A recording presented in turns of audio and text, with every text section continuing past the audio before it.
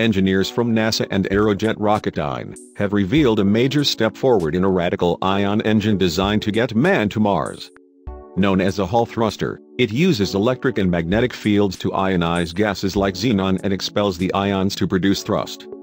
The technique is much cleaner, safer and more fuel-efficient than traditional chemical rockets, but the trade-off is relatively low thrust and acceleration.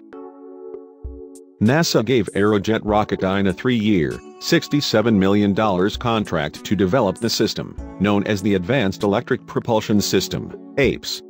Work performed under the contract could potentially increase spaceflight transportation fuel efficiency by 10 times over current chemical propulsion technology, and more than double thrust capability compared to current electric propulsion systems. The core technology, the Hall thruster, is already in use for maneuvering satellites in orbit around the Earth. Aerojet Rocketdyne says it has now successfully completed its early systems integration test for the Radical engine. It is developing a 13-kilowatt Hall thruster string for NASA. The test at NASA's Glenn Research Center in Cleveland, Ohio, proved the system's ability to successfully convert power at a high efficiency level, producing minimal waste heat.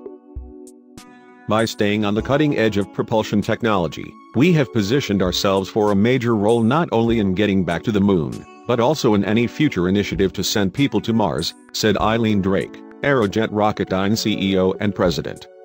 AEPS is the vanguard for the next generation of deep space exploration, and we are thrilled to be at the mast. The team will now move into the design finalization and verification phase leading up to the Critical Design Review, CDR, in which the design will be finalized and cleared for production. The AEPS thrusters could be used on the power and propulsion element of NASA's Gateway, the agency's lunar orbiting outpost for robotic and human exploration operations in deep space. Built with commercial partners, the power and propulsion element will demonstrate 50-kilowatt class solar electric propulsion to support exploration on and near the Moon, and beyond, including Mars. The most powerful Hall thruster in orbit right now is 4.5 kilowatts.